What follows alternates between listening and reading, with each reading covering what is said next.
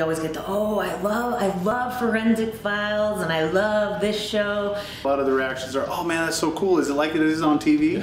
And it's really not like it's on TV. As you can see, we have lights here and we actually talk to people and it's not dark and stuff like that.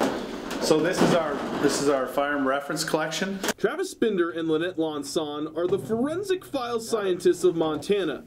TV shows may shed false light on what they actually do, but there's no denying their job is unique. We look at evidence from crimes to determine if particular bullets and cartridge cases were fired by a particular gun.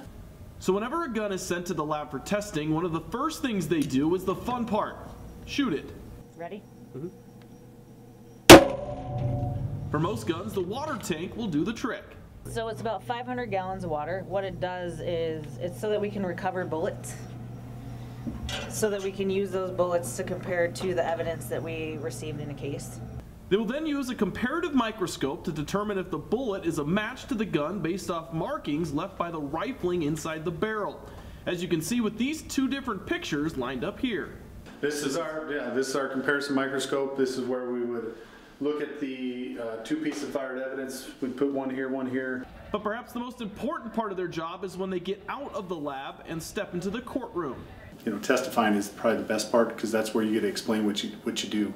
So you get to educate the jury on what you do and inform them what you came up with. And the impact of their testimony isn't taken lightly. I know that what I do has huge consequences. You know, it can put people in jail, it can ruin lives, but I know that I'm doing it right, and I know that I'm doing it the best I can do. It's not just your typical pistols these examiners come across, like this converted flashlight gun or shampoo silencer. We thought it could make ourselves a sound suppressor out of bad hair day. There are only 2 examiners employed by the state in all of Montana, a job they know they are lucky to have. People are like, hey, whenever there's a job open, let me know. I'd love to come work up in Montana. It seems like a cool place to live. And sorry, there's only 2 of us, and both of us are from Montana, so we're not going anywhere. So you're going to have to wait till one of us either dies or retires.